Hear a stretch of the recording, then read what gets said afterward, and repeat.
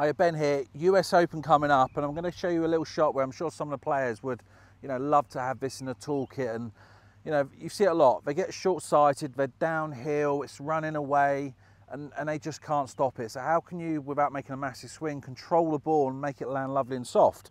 If we're here with greens really firm, tight lie, we're going away. How can we make the ball land just on the green and just gently run out to the hole, kill the momentum more importantly?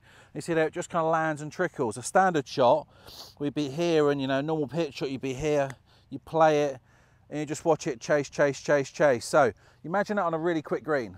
The extra 4 or 5 feet can mean you're off the green, the other side really struggling. So how do we do that? I'm going to talk about handle twisting. So how can we change the delivery? We know a lot of golf shots, we're releasing. How about twisting the handle? A bit different for you this.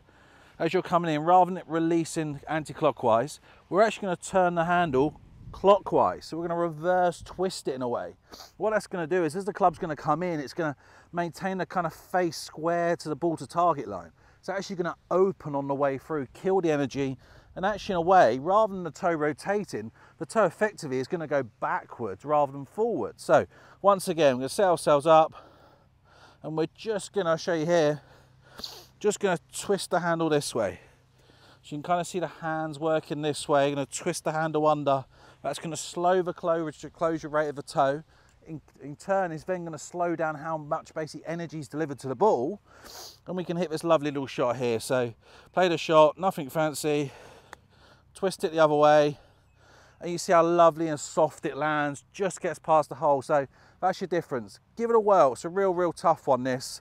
Trying to hit some shots near enough. Twist the handle clockwise as you're coming in. You'll slow the toe rate down. It's a fun one. If you can do it, it's a great tool to have, but I will warn you, it's really difficult.